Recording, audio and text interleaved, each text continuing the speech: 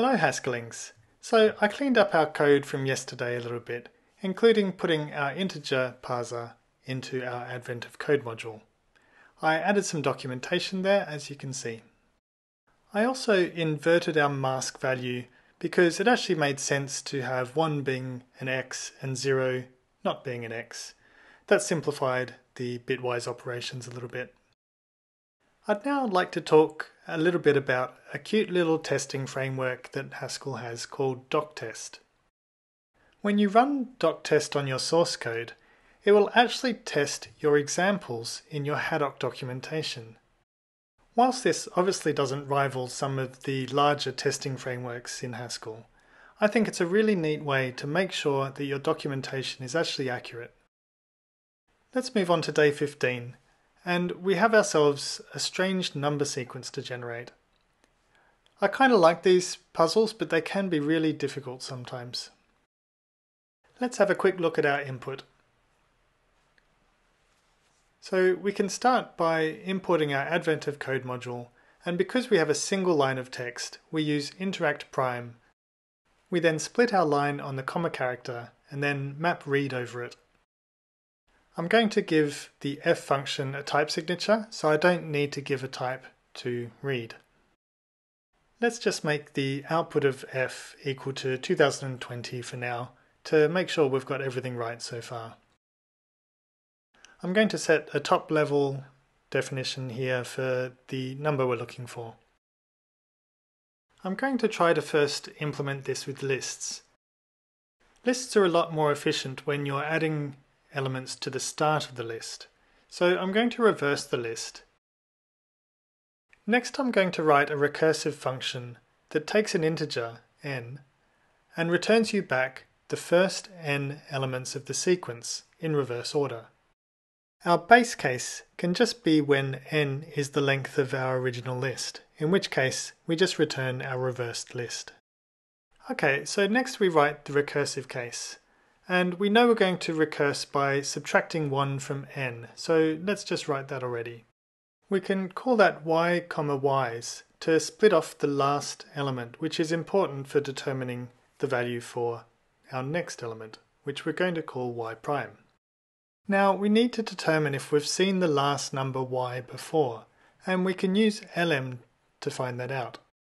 If it's the first of its kind, then we can return 0 for the next element. However, if it's not, then we can use a function called takeWhile. We give it the predicate not equal to y to determine the number of elements between now and the last time we saw y. Let's have a quick look at the documentation for takeWhile. So if we take the length of that list and add 1, we're going to get back the distance between the y's. And that should be all we need to actually get the next value in the list. And we can return the new list by prepending y prime to y colon y's. We then just need to get the head of the list with 2020 elements. So we're ready to check our answer. And it's given us a gold star.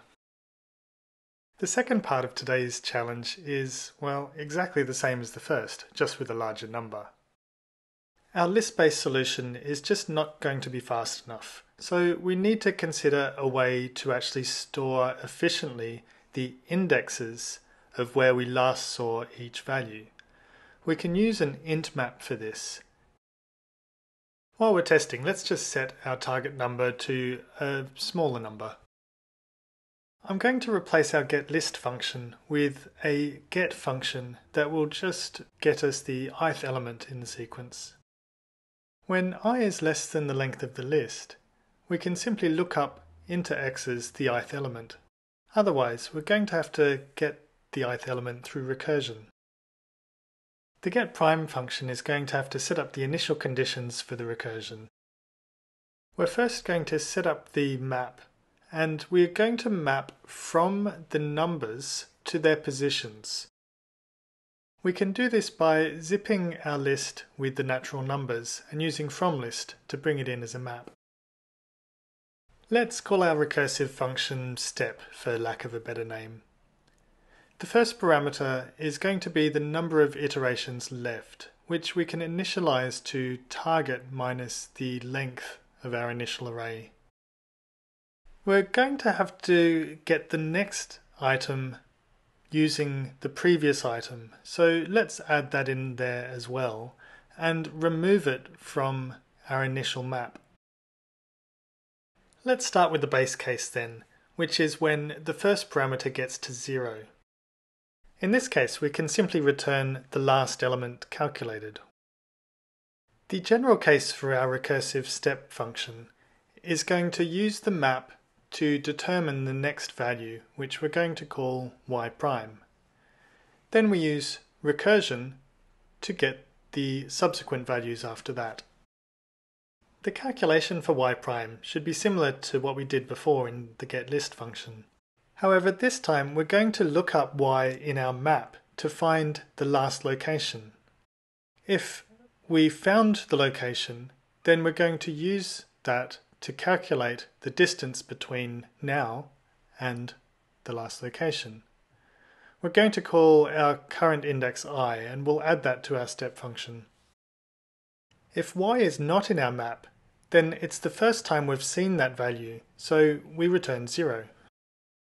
We need to add I, the current index, to our step function then, so let's do that now. Because we're using zero-based indexing and we start with the last element of the list, the index should start at L-1. The recursive call then needs to add 1 to I, and it also needs to insert the last value calculated into our map. Remember that the map is from the value to its position, so we insert y mapped to I into our map. We still have some bugs, and the first is because we didn't yet change our top level definition to call get instead of getList. The next bug is because I got the name wrong for our step function in the recursive call. It should be step and not next. Now that we're getting a result for the value 3000, let's increase that tenfold to see how long it takes. That was pretty quick, so I'm happy at least that it's quicker than our original list solution. So let's pump that right up to the number that we need. Well, that took about a minute to run, and I'm not going to make you sit through that. So let's just check that answer. And indeed, it is the right answer. So while the IntMap solution was good enough for advent of code, it seems clear that in an imperative language with mutable data structures, we would have been able to create a much faster solution by using a large array for the mapping. And here, my dear Haskellings, is where I'm going to ask you, if you desire, to take the red pill and see how far we can go down the rabbit hole, because we can actually do imperative style programming in Haskell using mutable data structures. One such data structure can be found in the Data.Vector.Unboxed.Mutable module. It's designed to be used within the I/O monad, but we can also use it with the state threads monad, and we do that by using run_st. This allows us to do mutations within a do block that don't persist outside that do block. I'm going to try to stick as closely as I can to our existing implementation. But because we're in a do block, let's use let to set up the initial state. The first two arguments to our step function are the same as we had before. But our mutable vector we're going to have to initialize somehow. So let's use the output from that zip function to initialize our vector. We create our vector by using the new function from Data.Vector.Unboxed.Mutable. And it takes a size, and because we don't know what size to use, I'm just going to use nn, because I know it won't get bigger than that. I'm going to use a function called form, which is from control.monad. It's exactly the same as mapm, except with the arguments reversed. That is, it'll take a list of values and run a monadic function over it. We take the values from our initial list, and we want to write those into our mutable vector. We can do that using a lambda that takes the value I and its location in the list n and writes that using the write function, like that. I'm going to assume that if you're still watching, you've probably recognized that I can use uncurry here to simplify this. This will result in a list of unit values which we don't really care about, so there's a variant of form called form underscore that throws the result away for us. We're ready now to call our monadic step function, which we call with the same parameters as before, except I'd like to use a 1-based index, so we call it with L instead of L-1. The reason I'd like to use a 1-based index is because in true imperative style, I'm going to use 0 to represent not found. Because step is now a monadic function, we're going to have to use return to wrap our y value in the base case. For the general case, we're going to have to replace our IntMap lookup with a read from our immutable vector. Now, if n is 0, that means that we haven't encountered that value before.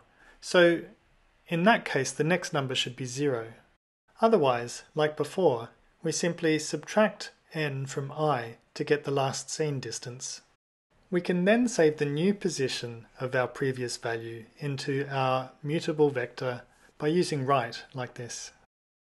The recursive call will only need to have the IntMap replaced with our vector reference. We have a compiler error because we forgot to replace this m with a v here. Well, that's now compiling, but we're getting a different value from before, which is a little bit strange. And it's because our initial positions are 1-based and not 0-based. So perhaps I should stick to functional programming after all. Happy Haskelling, everyone.